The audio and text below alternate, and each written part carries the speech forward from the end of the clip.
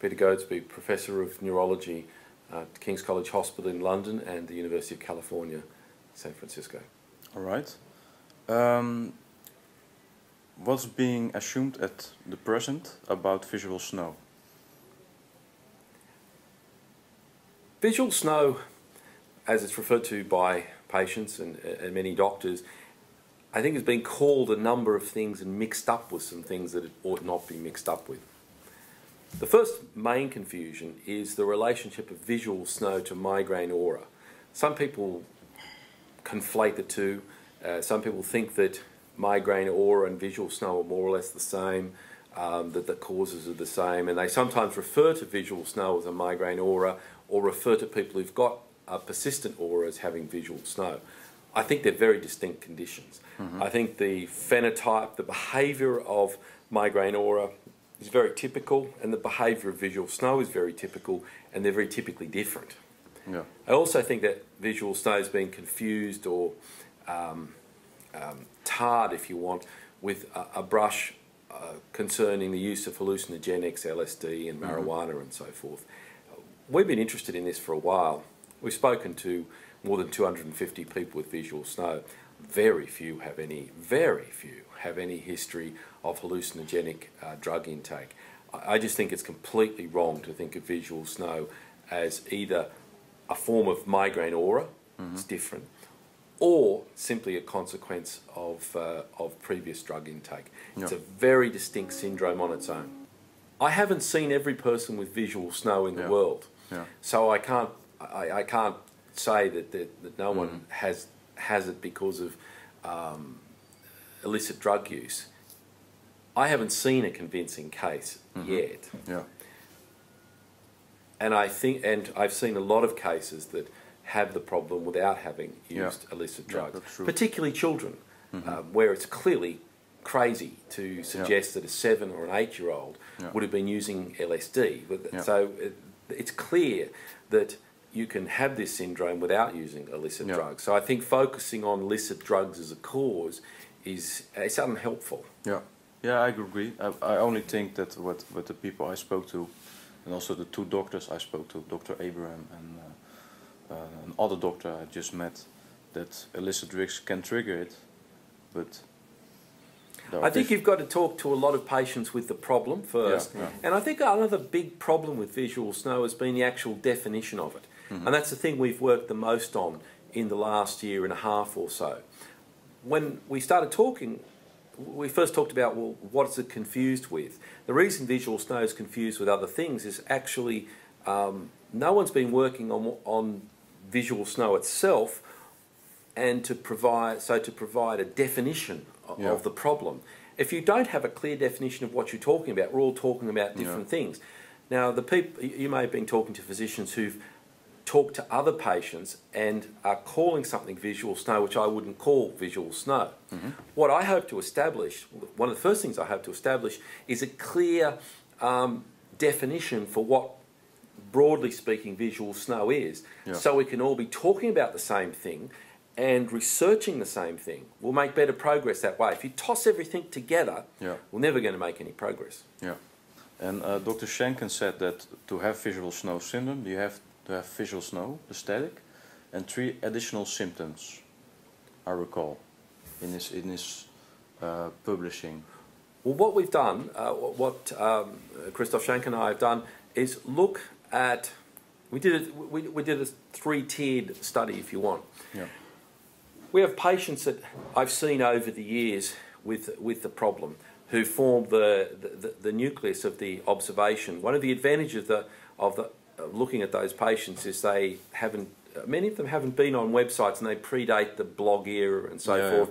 So their symptoms are purely what they identified. And some of them are children who clearly haven't been on various chat rooms and so forth. And the reason I say that is because one of the criticisms of the observations is that by going to online chat rooms, you get people who've all talked together. Now, that's a legitimate criticism, but I think it doesn't go very far, because the initial observations were made before the blog era. So we've got the initial patients. We have the patients that the Ion Vision people provided us with to look at their data, and then we developed criteria and went out and interviewed another more than 100 patients. And out of that group, what's clear is we think that a useful definition is to make sure everyone has visual snow. That seems like a given, although there'll be some imprecision around that because humans never read the book, so there's variation. But let's say that everyone has visual snow, and then we think that they should have some combination of palinopsia, so the trails and the after images, the so-called entoptic phenomenon, so the blue blue trailers in the sky, starburst, for example, photopsia. They should have they should have photophobia, or photophobia would be one of the other associated symptomatologies. Well, we didn't put tinnitus as a visual snow requirement, although we saw a lot of patients with it. And the reason for that is that we wanted to try and understand visual snow in its visual physiology context, if you see what I mean. And I agree with you that there's quite a number of patients with the problem who also have tinnitus. It may well be that there's a whole other group of people who have troubled by tinnitus, and that they have some overlap with the visual snow. And I'm at the moment I'm sort of parking them over here until I understand the visual symptomatology, better. So we think if people have visual snow and some of these other features, that we would want to characterise them in our study, in studies that we do. Okay, and what is the working, the theory behind that people have this condition? Is it because the brain is overactive, or the filtering is broken, or the... Yeah, that's a good question. I mean, what's happening, stand back from this for a moment. I mean, the most important thing we can do is to work out some of the concrete physiology, brain function that's happening, because you and I are having this conversation. I've spoken to many people with visual snow. I get it. I get it's real. I don't think everyone gets that. So if we're going to take visual snow from where it is at the moment, which is kind of in the hinterland or outside of mainstream medicine, and get it right into mainstream medicine, that's going to require objective observations of the body function that's misbehaving, so to speak. And I think as we do that, we'll start to gain some insight into whether there's areas of the brain that are overactive, for example, or there are areas of the brain that are paradoxically underactive. So if control areas that normally filter information, don't work so well, that would be a reasonable explanation. If there's an area of the brain that's oversampling information, perhaps that would be an explanation. I keep an open mind about that. I think the most important thing is to get the information, to get objective information, because it's a syndrome, well, as you know, that it's suffered a lot of prejudice. And the way to get rid of prejudice is not just talk about it, but do something that's very concrete to change that. All right. About medication. People try medication. Sometimes it's hit and miss. Could you explain why that is? Oh, I think the reason that treatments for visual snow have been problematic are a few. The first thing is that, again, if everyone that's called visual snow, if not everyone has it, then if you higgledy-piggledy give people medicines kind of almost randomly, you'd expect a random outcome. So the first problem to stand back from when we're talking about medical treatments of visual snow is to be sure that everyone that we're talking about has the same thing. So that's number one. Number two, we're using medicines are being used in visual snow from just about every part of medical psychiatry and neurology, epilepsy, migraine, and that's because people think maybe patients with visual snow are got psychiatric problems, or I think some people think it might be some form of epilepsy, or someone thinks it's migraine.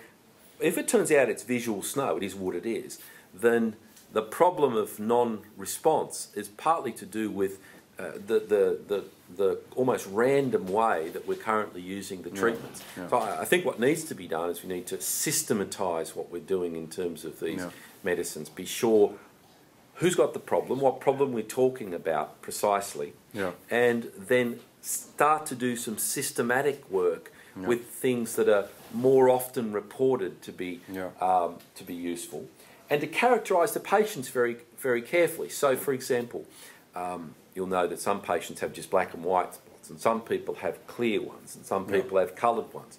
Is there any implication for that? I don't know yet, and I don't think we can know until we start to approach this systematically. So I think a lot of the problem with the medicines has been around really a lack of systematic approach to therapy. And then on the other side, it may be that we need to be developing medicines that are really just aimed at visual snow. And again, that's going to require understanding the disease, characterising the physiology, and making sure that when we test new things, that we test them properly. Placebo is your greatest friend. It's the thing which really establishes something works. It's the thing which establishes it's worth doing. It's your greatest friend. As a patient, it's your greatest friend.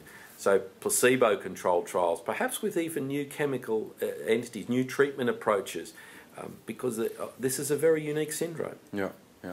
So what are the future plans? You spoke about it a little bit, more precise trials or research. Could you make a synopsis of?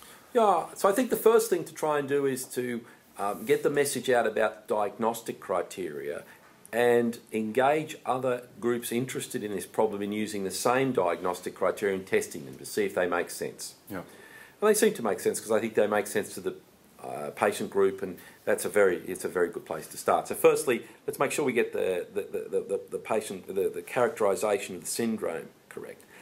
And then let's take this well-characterised group and try to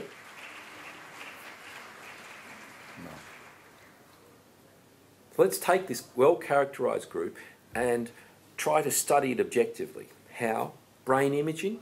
That will be it's going to be very important, the various modalities we have now to do brain imaging to try and understand this syndrome. And electrophysiology, so recording of signals from the brain, evoked signals and static signals to try and understand the relationship of the visual change to those signals. I think that. And then when we have that information, to try and alter imaging and electrophysiology signals with, in an experimental medicine sense, with medicines, so we could objectify those outcomes to then go into clinical trials. So I think it's going to be a kind of three-phase thing, the clinical side, objective measurements, and then evolving that into clinical trials. There's a lot of work to be done. But as you know, just about nothing's being done. So everything we do is new, double what it was last time. It's exciting and it's an opportunity. And I have to say I'm glad to be involved in it. Well, thank you so much. Thank you. Okay, thank you for the interview.